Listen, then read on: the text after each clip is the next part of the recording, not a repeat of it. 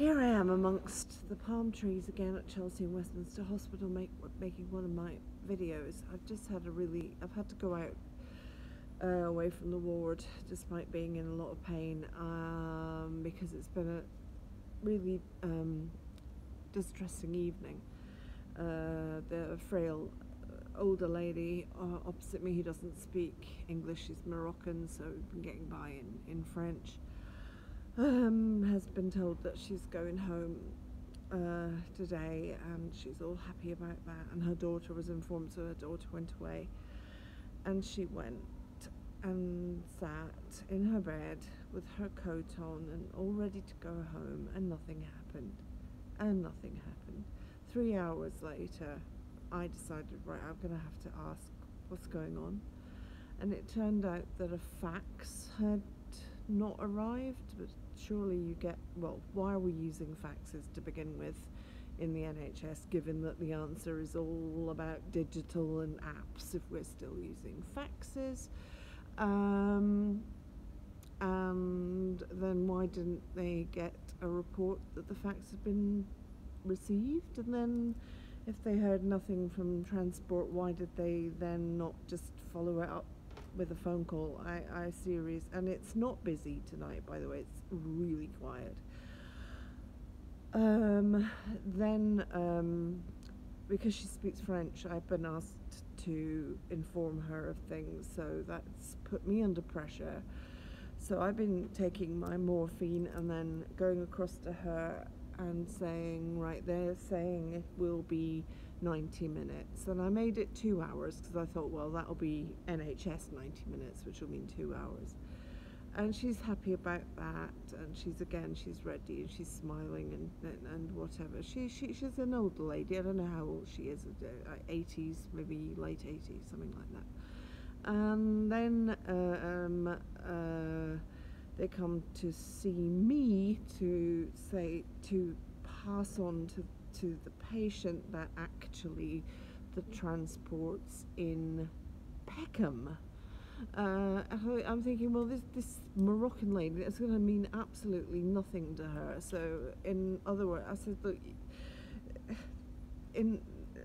she's not going to be leaving, so we're now going to have to break to her that she's going to have to stay, and she hasn't got her daughter here for support. She's got myself and another patient who's helping out. So I've had to really push to get them to help her to get out of her outdoor clothes and make her comfortable and all of those things. It's been such a comedy of errors, and it's cost so much time, so much energy, so much money in a hospital that is seriously stressed. Why are we using antiquated systems? Why are people unable to communicate? Why are people unable to exercise basic common sense? And why is it dependent on other patients who just happen to have more skills than the staff on duty to take over and sort it now, involved now in making sure the transport is ready to take her at 9 o'clock, and I have said it had better be ready at 9 o'clock, or I personally will be chaining myself to either something or someone until it's done. And you know, I wanted to be able to rest today, and I haven't been able to because we've had a sepsis incident as well with excrement on the floor, a woman allegedly with sepsis, and had to pressurize to get that properly cleaned. That is Chelsea and Westminster Hospital.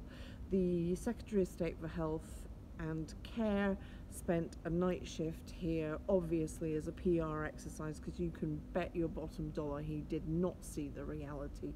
What I experienced today from start to finish, it's been a comedy of errors, including meds errors, including meds cabinets being left wide open so that anyone, say with drugs issues, could have helped themselves to anything they wanted.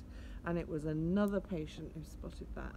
This is disgraceful that this happens, that there's such a decline at the weekend, and it needs to be looked into. I've been so upset. I've had to, because watching this lady being so upset had made me upset. I didn't want her to see me upset, so I've I've come out and just gone and sat in the palm trees. And anyway, so I just wanted to commit it to video, because it's just, I feel wound up like a coiled spring, and I just, you know, the staff has started to defer to me because they do, and it's not the shift that are on now. They've inherited this massive cock up from the daytime people, and they are hugely brilliant, the ones that are on at the moment, particularly the healthcare assistant, who's so full of common sense. You know, just put her in charge and we'll all be fine and we can all go home. End of rant. Thank you.